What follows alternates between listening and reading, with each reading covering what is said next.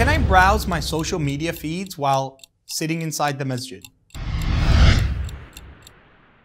Alhamdulillah wa salatu wa salamu ala rasulillah. One of the main aspects of getting ready for prayer is to disconnect from other things.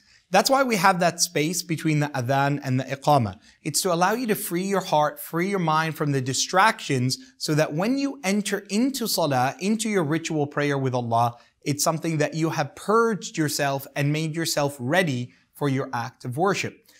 However, I want you to know that being in the masjid and actively looking at, one or two things is not something that you should be very critical about. As long as your social media is clean, as long as it's something that you're looking at that's not going to have those pop-up images and pictures, it's something that I believe that you can send a text message on your WhatsApp, review a message that has come into you, send a tweet or respond to someone who has tweeted you. I think those are normal functions and they're a part of present day-to-day communication.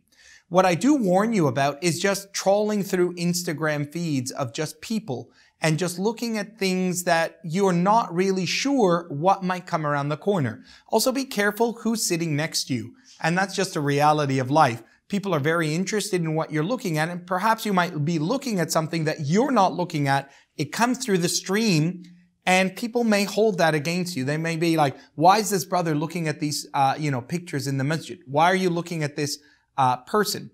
Especially with things like Snapchat, you can't really control what's coming next.